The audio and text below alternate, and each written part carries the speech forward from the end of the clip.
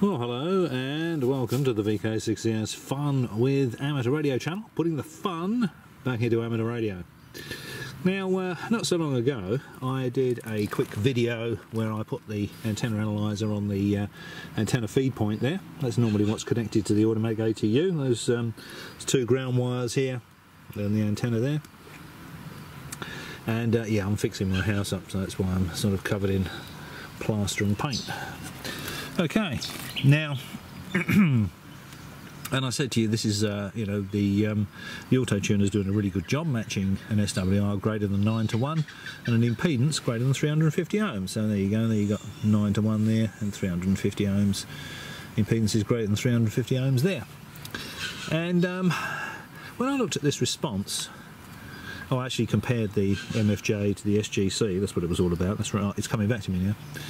But anyway, this is the response of the antenna, and I thought, well, both units are doing a very good job matching that load, and I got some very good reports with it. I was getting really good reports with it, which was quite surprising. It's about a half wave on 40 metres long. It's about 40 metres of steel wire between a couple of trees. And I would have thought one of those rather nice dips in the antenna response would have been on 3605. As you can see, centre frequency there, 3605, vertical dotted line is 3605. It's nowhere near it. And so I thought, okay, well, first of all, let's just see where that is. So if I go to, oops, I don't drive this thing from one video to the other, to the next. Yeah, there we go, 3605, okay. And I now move that along. Okay, so 3605, so now we can see the frequency change. Centre frequency, see that changing? And find out where the nearest dip is. So there's one there, that's 4.805.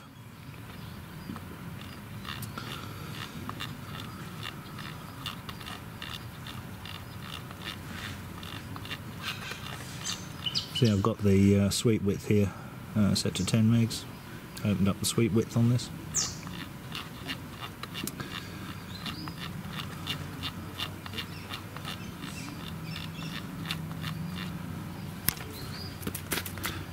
Mosquito thinks it's going to have lunch on me, literally. Okay, and we got one there. Oh, look at that. I might have even said that before. Excellent response there for 1.505. Was that 585? No, it's 585. 1.585 megs.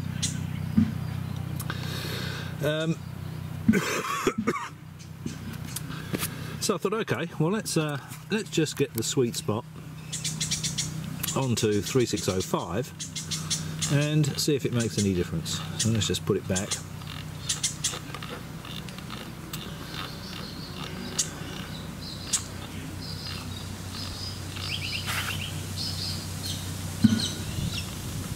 Oops.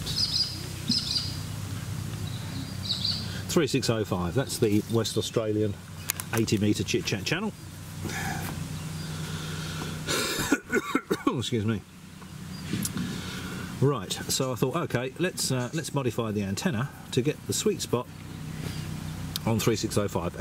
As I said previously, even though this is 9 to 1, SWR is greater than 9 to 1, and the impedance is greater than 350 ohms, the automatic ATU matched that to 50 ohms, no problem. And that's both the MFJ 998RT and the SGC 230. Both match that load to 50 ohms, no problem at all. And I've got some very good reports. But I just thought I'd move the sweet spot on the antenna response to 3605 and just see what difference it made to the signal reports I was getting.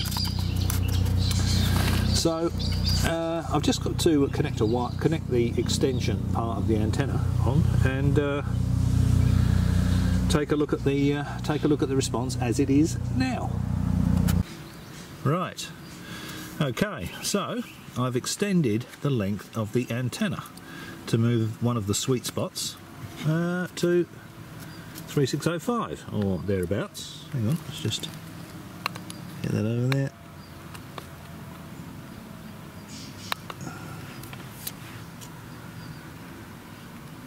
And actually I'll just make that. There we go.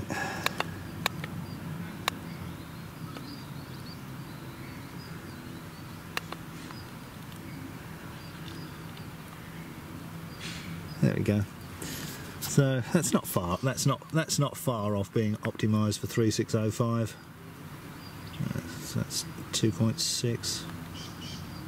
Probably varies a bit with the weather and the ground conductivity and all that sort of stuff. But as you can see, I've moved one of the sweet spots onto 3605. So now the SWR is only 2.6 or 2.7. It's floating around a bit, and the impedance is 32 ohms.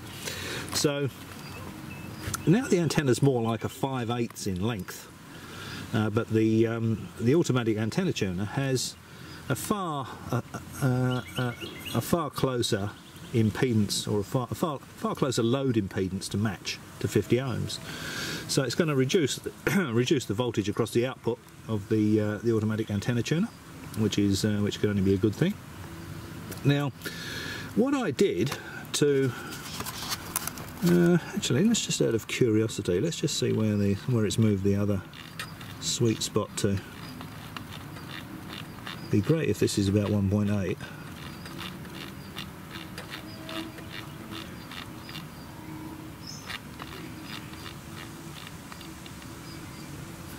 1.2, there we go. So if I wanted to have a chat on medium wave, 1.245 megahertz, it would go quite well.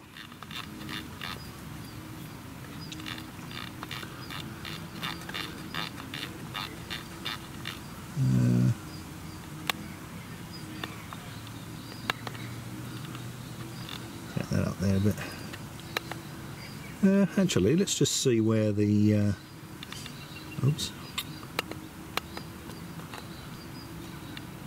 where the other one is. That's 585. Where's this one? And that's 8145. So there's no nice sweet spot for 40 meters. I've just optimised it for 80. As you can see, the response of the antenna,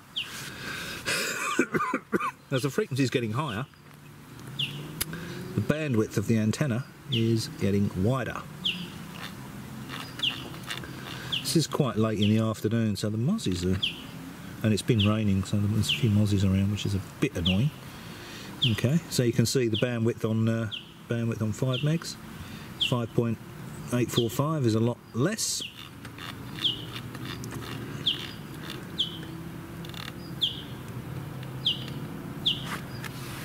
And there we go, it's on about 3.6.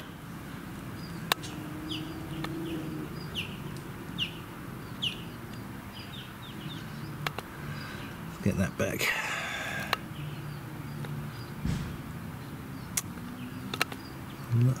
I remember how to drive this bloody thing one day.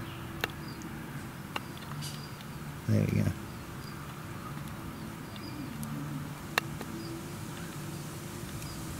Okay, so there we are on 3605, our chit chat channel, 2.7 and an impedance of 132 ohms. Now, and the reports I've got with it since I changed the response of the antenna to give me that nice big dip on 3605, I've been about 10 dB up. Did some tests, I've been getting some very good reports around the place. Now, all I did to extend the length of it was this rather nasty looking mess here.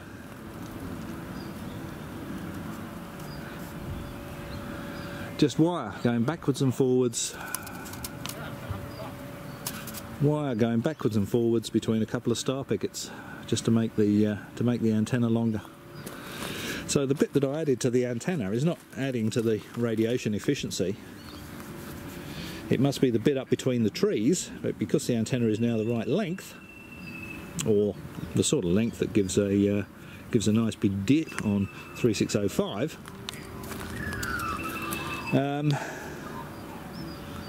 it's giving me improved signal strength out and about. doesn't even seem to worry it that the wire runs through this bush here. I only just noticed that. That's grown since I put that there. But anyway, there you go. So just by putting that length of wire at the feed point of the antenna, to save me taking all the antenna down, and of course it makes it very easy to put the antenna back exactly as it was, because all I have to do is take the extension wire off. And all I did was, on the antenna wire, it's got one of these crimp lugs. On the extension wire is one of those crimp lugs, so I just bolted them together to extend the piece of wire to give me that response. And if I wanted to change it back to exactly as it was, I can just undo the bolt and take the extra bit out and put it back exactly as it was. I don't think I will though, because I've been getting some very good reports since I changed it, but I may still play around with it, because I may try and get it to work well on the other bands as well. I mean, it probably does, but I mean, there's no nice sweet spot sitting over 7.2 or 1.8, which is peculiar, really. Okay, well, hope you found that interesting, as always.